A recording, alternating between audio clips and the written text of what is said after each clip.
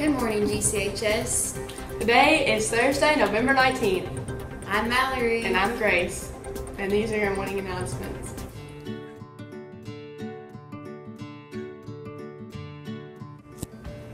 Your weather for today is a high of 61 and a low of 32. Dan Power Automotives encourages you to whip it in the school real cool.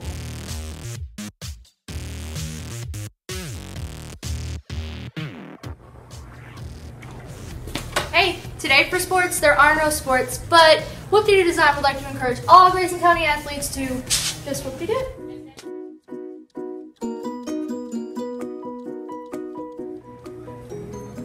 Today for lunch is chicken strips with freshly squeezed milk. From the udder. This lunch has been brought to you by R&B Productions. For more information, contact Robbie Hayes if you're hungry for a good time.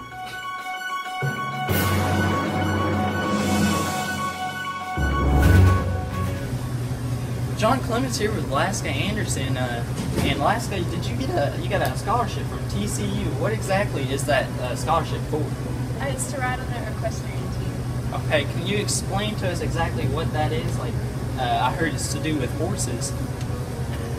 Well, yeah, it's a competition like a head-to-head thing on who can ride the horses better. Okay. So what exactly about Texas do you like so much? Well, I just really like TCU. TCU? Yeah. Okay. Is everything bigger in Texas?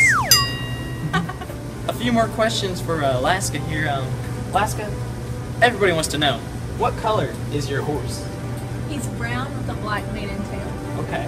And one more question. What is your horse's name? Well, his real name is Immortalized, but I call him Stretch. Okay, Stretch. Okay, thank you, Alaska, and good luck at TCU. Thank you.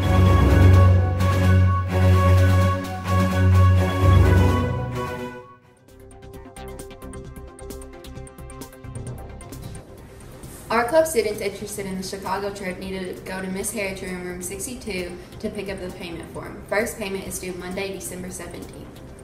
The GCHS cheerleaders are hosting a hometown Christmas pageant on Friday, December 4th. It's at the Grayson County Middle School. Registration starts at 6 o'clock and it costs $40.